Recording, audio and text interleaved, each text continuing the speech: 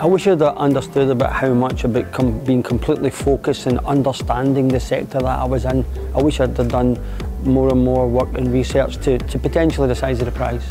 Using the Scottish parlance, stick to the knitting. So really take one thing and focus on it. You know, I don't have this scattergun approach to entrepreneurship. Try and get one thing, one sector and go for it. People think it's easy. People think they have an idea and it'll be easy. I think that's the biggest misconception. Oh, it's fantastic being in the building quite a bit in my own role and seeing the various businesses that have passed through and see people trying so hard to make it. You know, it just brings it all back to me. I get a big buzz out of that. In the early years when you make money, don't take dividends. Leave some cash in the business to give you that buffer in case things turn a bit the wrong way.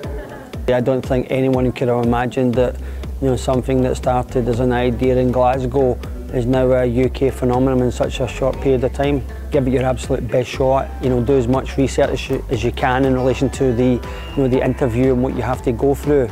I know some people have got a bit of stage fright when they see some of the presentations. You know, I got a live example of that last week. So I would just say to anyone hoping to join, learn a wee bit about what it's about, the actual joining process, and don't be afraid.